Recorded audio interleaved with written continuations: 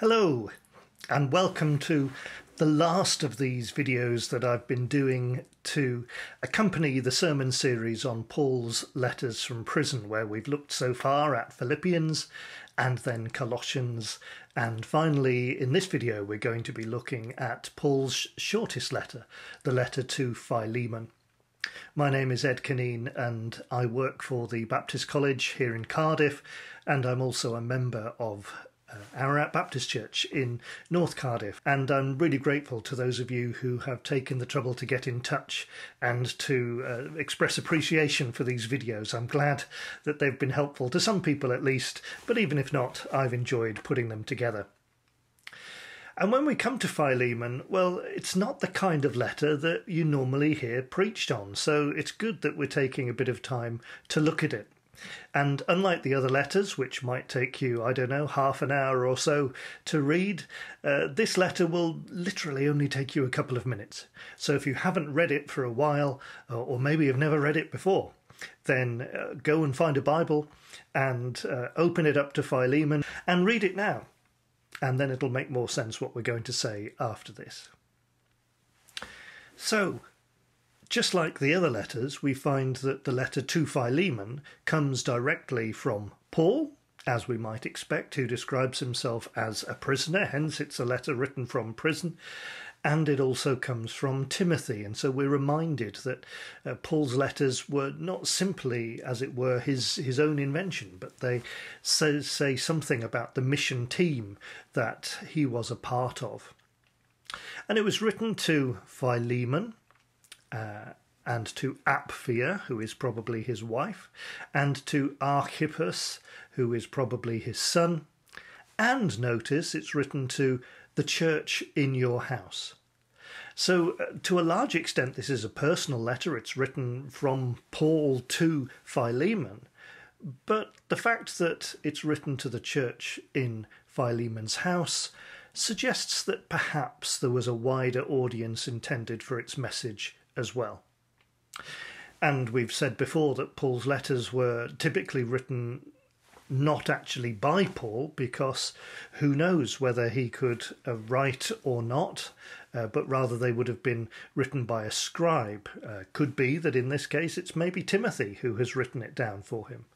But here in verse 19 of Philemon, we get Paul expressing his commitment to pay back any money to Philemon that might be owed, and he, as it were, guarantees that by writing his own commitment here in his own hand. I, Paul, am writing this with my own hand. But what we find in this letter, unlike all of Paul's other letters, is no evidence of where it is written to. So normally Paul will say to the church in Rome or to the church in Colossae, but here no location is given, and so we're left trying to kind of guess. But there is a close relationship between the list of names that we find in this letter to Philemon and the list of names that we find in the letter to the Colossians. So, to take the people who are with Paul, described as being with Paul in Colossians, well, we have Timothy and Epaphras and Mark and Justus and Aristarchus, Demas and Luke. And the people who are described as being with Paul because they send greetings in the letter to Philemon, well, we've got Timothy and Epaphras and Mark and Aristarchus and Demas and Luke. In other words, the only person who's not mentioned is Justus, and maybe Justus wasn't known by Philemon and his church, but all of the other people are together with Paul. And so it would seem likely, given the number of people who are all together at this point, that Paul was writing these two letters at the same time and from the same place. And then we notice in Colossians the people who are travelling from Paul, in other words, bringing the letter from Paul to the Colossians, was Tychicus and Onesimus. And in Philemon, the person who is mentioned as travelling from Paul is Onesimus. So in other words, it may well be that Onesimus is bringing, along with Tychicus, a letter to the church in Colossae, and then bringing another letter from Paul to Philemon. And then the people to whom Paul is writing, well, mentioned in Colossians are Nympha and Archippus, and mentioned in the letter to Philemon are Philemon and Apphia and again Archippus. So it looks like there is some connection between the church in Colossae and the church that meets in Philemon's house. However, Philemon and Apphia are not a part of the Colossian church, and so perhaps this is a separate church, but maybe not very far away, because Archippus is mentioned in both of them. Now, in the letter to the Colossians, it says, "Give my greetings to the brothers and sisters in Laodicea," says Paul, "and to Nympha and the church in her house. And when this letter has been read among you, have it read also in the church of the Laodiceans, and see that you read also the letter from Laodicea." I wonder, therefore, whether this letter to Philemon is the letter that Paul is talking about, the letter of the Laodiceans here. And you might remember from our video on Colossians that Colossae and Laodicea are not very far from each other.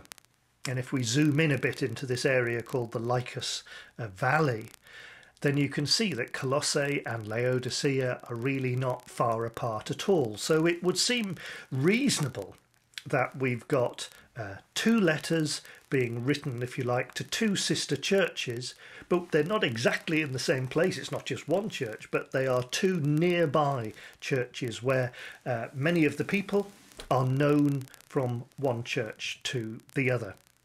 And as we saw last time, there's not much left of Colossae, really, but actually Laodicea is a much more impressive place. And perhaps, and this is very much a perhaps that would be in line with a man like Philemon, who has a church in his house and has at least one, but almost certainly many more slaves. So what is this letter about? Well, really it's about how do you solve a problem like Onesimus? Because Onesimus, according to verse 16 of this letter, is Philemon's slave. And the background to the letter is that Onesimus has ended up with Paul, wherever Paul is, and we'll come back to that in just a moment. But the question is, why is Onesimus with Paul? Well, the traditional explanation is that Onesimus has stolen money or something else from his owner, Philemon, and is therefore on the run. And having been on the run, he has ended up with Paul. Amazing. If that is the case, then where is Paul? Well, you may remember from last time that the traditional explanation for where Paul is when he's writing Colossians and Philemon as well, therefore, is Rome. But then people start to question, if Onesimus is a runaway slave, how on earth has he ended up getting all the way from Laodicea to Rome? And more to the point, even if he's gone all of that way, how has he ended up bumping into Paul? That seems just too much of a coincidence, really. And so some people have therefore proposed that, in fact, Paul might be in Ephesus. And it is possible, if we go back to our first video, it is possible that Paul was in prison in Ephesus, although we have no absolute evidence from the Bible about this. It's obviously much nearer, and so it's more likely that Onesimus might be able to run away to Ephesus in order to happen to bump into Paul. But there is another possibility, which is that Onesimus has deliberately gone to Paul. Maybe he has met Paul. Let's say Paul has been to the church, which would make sense because Paul greets people in the church. And maybe Onesimus has met him there, considers him to be a good man, and somebody who could be an advocate for him, perhaps if he has already done wrong. Maybe he's looking to Paul to be a kind of go-between, to placate Philemon. And that's possible, and that would give more, I think, credence to the idea that Onesimus might have gone all the way to Rome in order to meet up with Paul. But there is yet another explanation, which says, well, actually, the evidence that Onesimus has really done anything wrong is quite slim. Paul may just be guessing that there might be some issues or some friction between Onesimus and Philemon. And perhaps Onesimus has been deliberately sent, either by Philemon or by the church in Colossae, to go and see how Paul is doing, to give him some help while Paul is in prison. And if that's the case, well, Paul might well be in Rome. Indeed, in the letter to the Colossians, we see Tychicus is coming with Onesimus, the faithful and beloved brother, who is one of you. And there we do get a suggestion that perhaps Onesimus is at least in some sense part of the church, and is therefore used to being used to serve the church. So there are different possibilities for why it is that Onesimus might have ended up with Paul, whether Paul's in Ephesus or, in my view, just possibly in Rome itself. So we don't really know why Onesimus is with Paul. We're also not too sure what it is that Paul really wants Philemon to do. So it's clear in verse 16 that Paul wants Philemon to receive Onesimus back as a brother. That's the language that he uses. But what does that actually mean? In particular, does Paul expect Philemon to set Onesimus free so that he would no longer be a slave? Or is it rather that Paul expects Philemon maybe to treat Onesimus better, to treat him as he would a brother, even though Onesimus would continue to be a slave within his household? One thing that's just worth noting is how Paul makes his appeal in this letter. Paul, I think we could all agree, is probably quite a good arguer. But in this letter, it's as if he plays a good cop and a bad cop role. And we can see that he alternates from one to the other as he tries to persuade Philemon to go along with what Paul wants. So he starts off to Philemon, our dear friend and fellow worker, so, buttering him up really. And then he says, oh, and to the church that meets in your home. In other words, it would be easy for Philemon to ignore the letter if it was only written to him. Much harder if this is a letter that's being read out in front of his whole church. Then says Paul, well, I hear about your love for all his holy people and your faith in the Lord Jesus. What a great Christian you are. Well, I could be bold and order you to do what you ought to do. I could be, says Paul.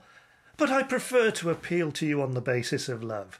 Well, it's as none other than Paul, an old man and now also a prisoner, that I'm writing this. I didn't want to do anything without your consent. Well, if you consider me a partner, and you jolly well should do, of course, well, I will pay it back. But just let me remind you that you owe me your very self. Refresh my heart in Christ, confident of your obedience. You will do even more than I ask. And he finishes off by saying, prepare a guest room for me. In other words, I'm coming round to make sure that you've done what I'm asking you to do. So Paul very cleverly, I think, puts together a persuasive argument here that's based on both carrot and stick to get Philemon to respond as Paul wants him to respond regarding Onesimus's future. So let's talk about slavery. And in particular, we should note a particular feature in the Bible, or in the English Bibles, I should say. So we're used to the language of servanthood. So, here is my servant, whom I uphold, my chosen one in whom I delight, Isaiah. I am the servant of the Lord, says Mary at the start of Luke's Gospel. No servant can serve two masters, says Jesus. We're also used to the language of slaves. So in the law in the Old Testament, if a man beats his male or female slave with a rod and the slave dies as a direct result, he must be punished. Or Jesus says in Mark chapter 10, whoever would be first among you must be slave of all. Or Paul says in Galatians, so you are no longer a slave, but a son. And so we might well think that there is this clear distinction between, on the one hand, servants and on the other hand, slaves. But actually, our English versions are misleading us here, because all of these words translated servant here, actually the word is slave. And so there is no difference between the words used in the servants column here and the words used in the slaves column. And this is important because we can easily be misled in our thinking about what it is we're talking about here. Because the problem with the language of servanthood is that it makes us think of something like Downton Abbey.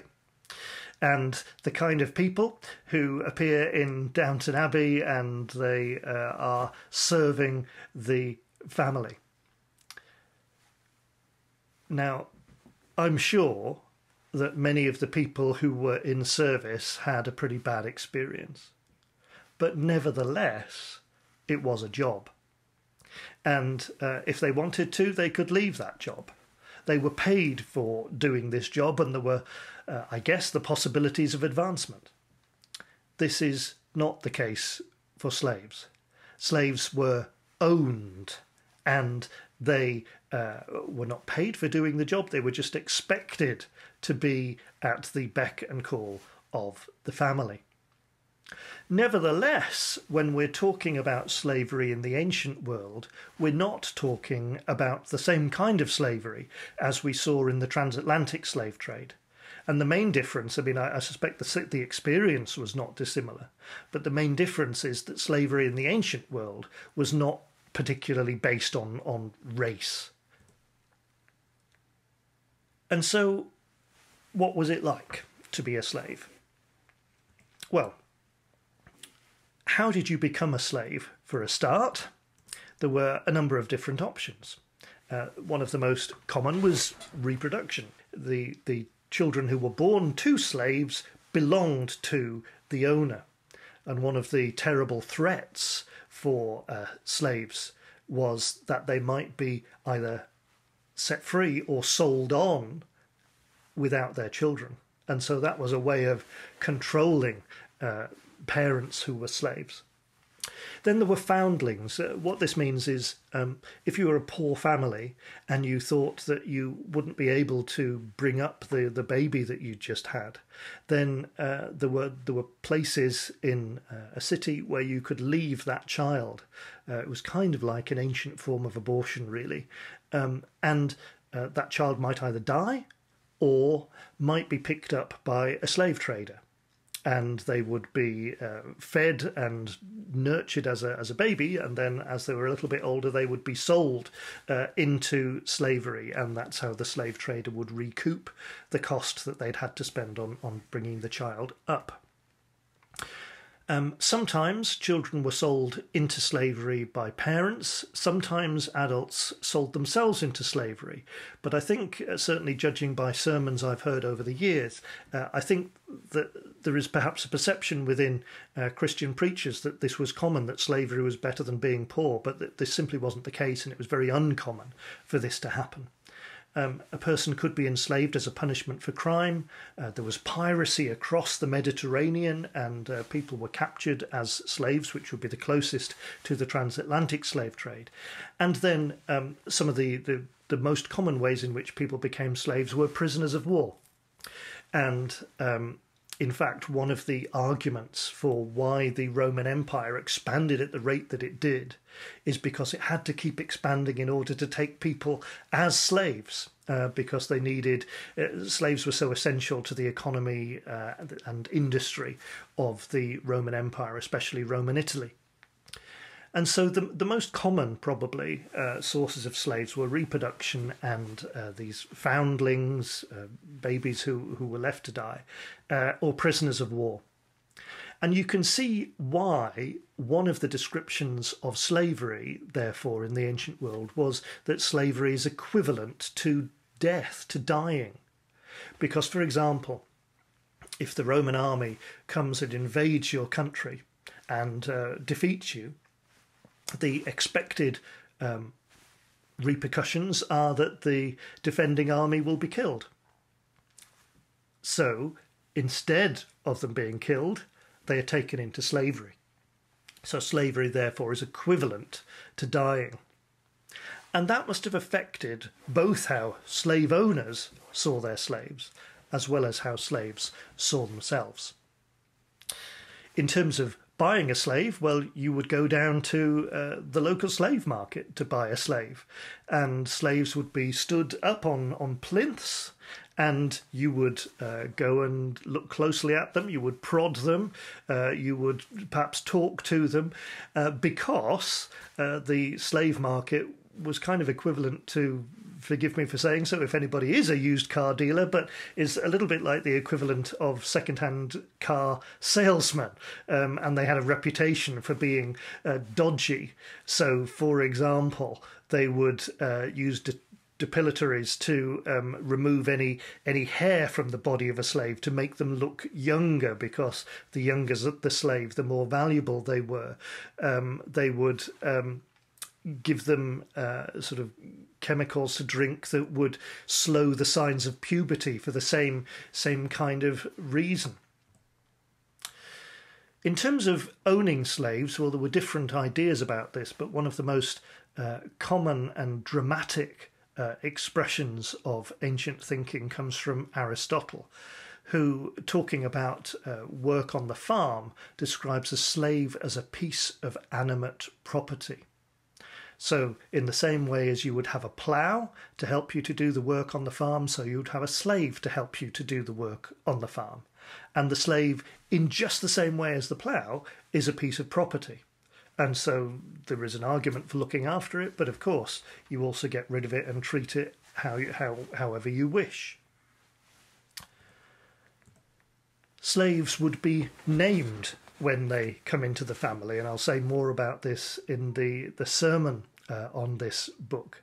But they would be given a name that would express kind of the owner's wishes. So slaves were often named Eros, love, or Fides, faithful, Felix, lucky.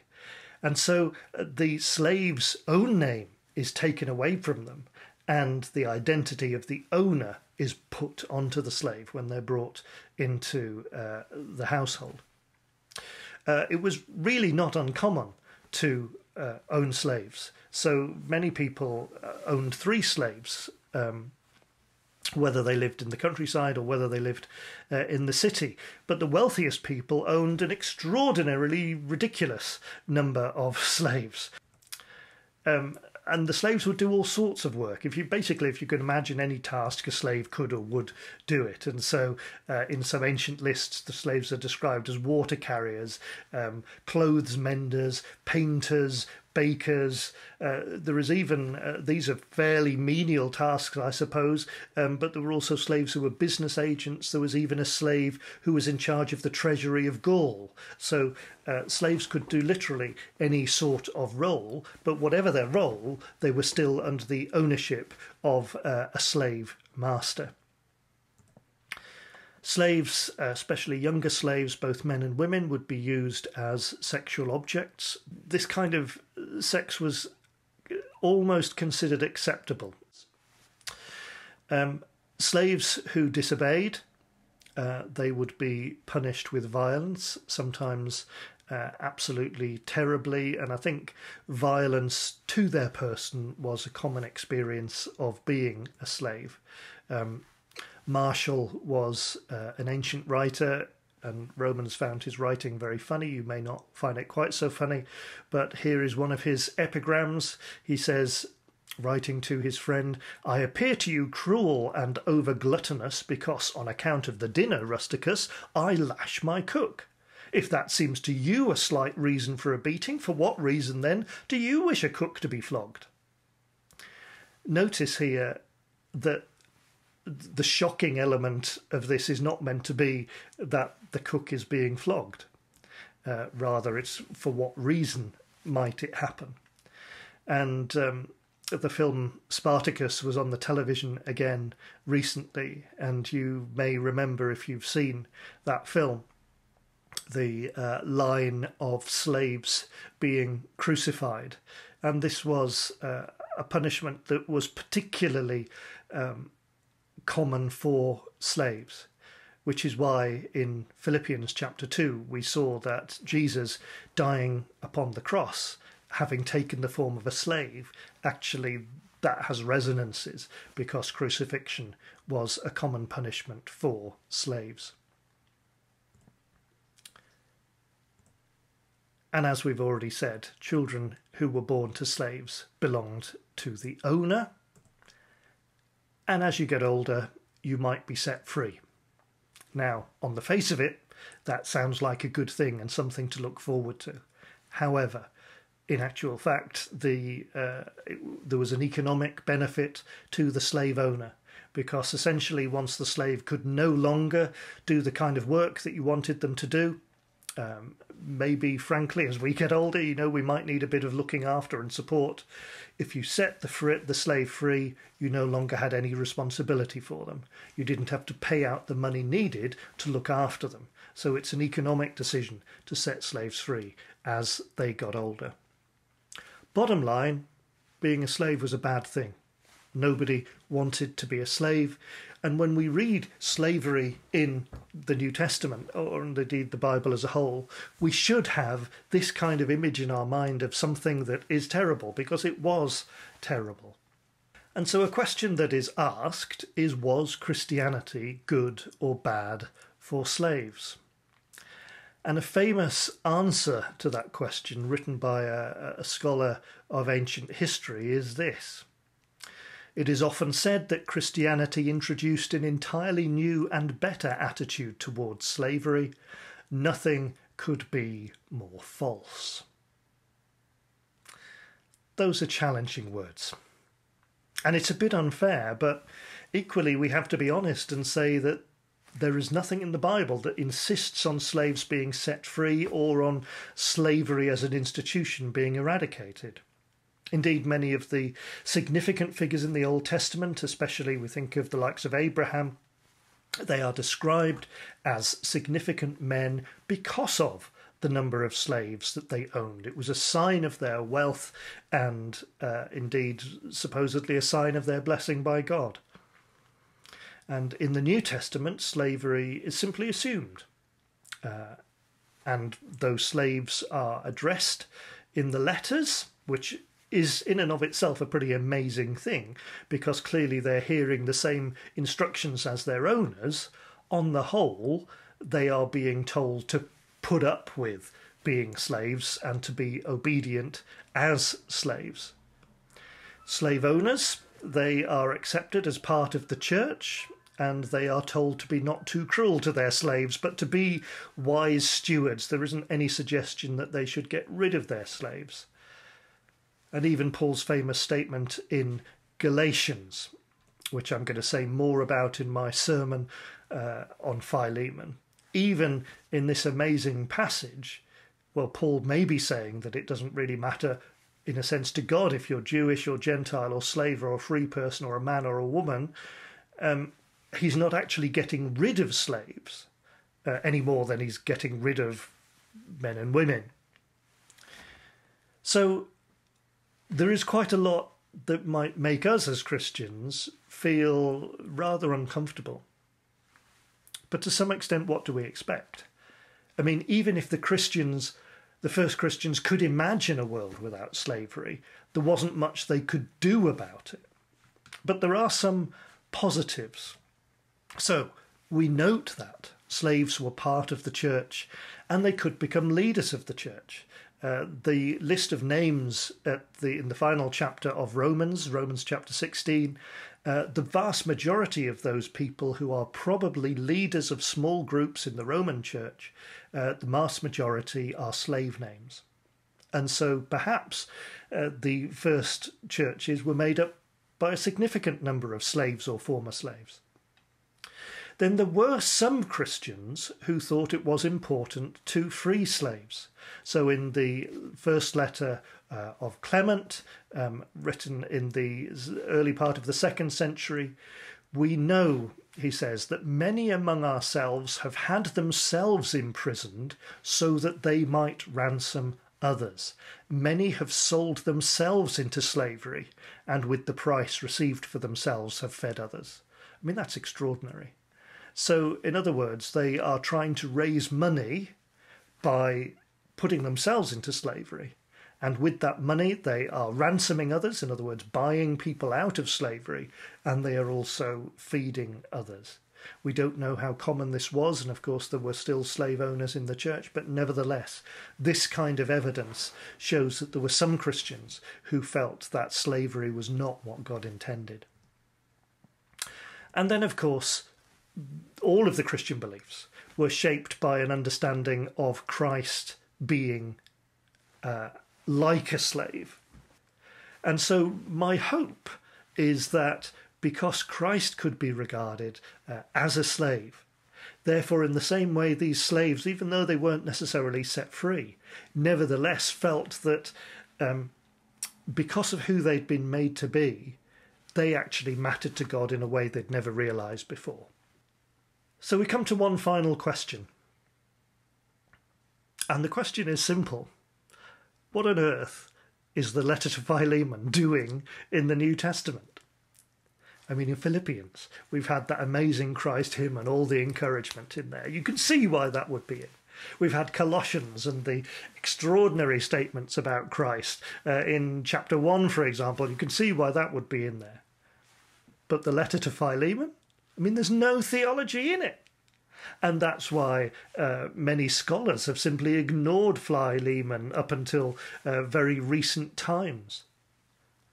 I like to think that the reason why Philemon is in the New Testament is because those who put the New Testament together, they didn't just see, as some scholars have said, a connection with Colossians. They didn't just see, well, this is a letter from Paul, therefore it's important. But actually they felt it mattered how the church related on issues of slavery. I think that is key. But there's something more. And this is a mural in Belgrade, in the cathedral, I think, there.